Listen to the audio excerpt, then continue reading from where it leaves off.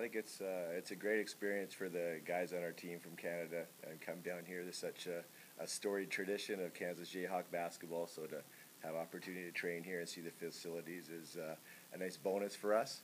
Plus, it's great for us to have a couple games with them as well, and makes both teams better, and should be entertaining on Tuesday and Friday night. No question. Anytime you represent your country, it's a big honor, and you step out on the court and you hear the anthem. It's a great feeling, and I know all the guys on the team have been talking about that, and so we're really excited to represent our country and enjoy the bonus of training down here in beautiful Kansas.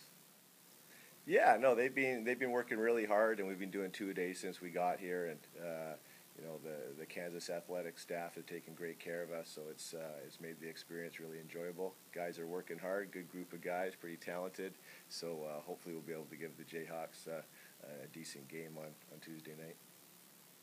Well, NCAA basketball is big around the world, not just here in Kansas, so we're watching March Madness, and I've been watching them since Danny Manning was doing his thing back in the day, so we're looking forward to the games, but more so probably the same as Kansas. We're just looking forward to getting better and preparing for the World University Games, which is what both teams are trying to get ready for here.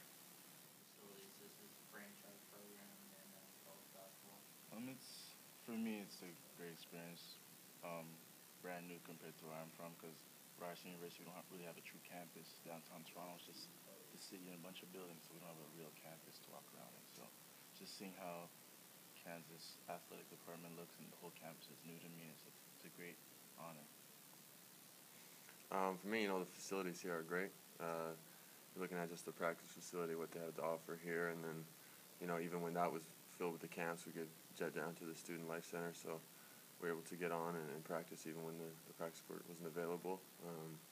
And then just the therapy and the rehab type stuff they have here is obviously world class, so to be able to capitalize on that has been big for us. Yeah, obviously.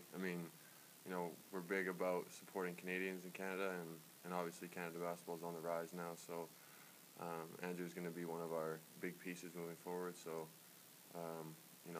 our television stations did a great job of covering all the Jayhawk games, and we were able to tune in and cheer for him and support him as he goes to the next level.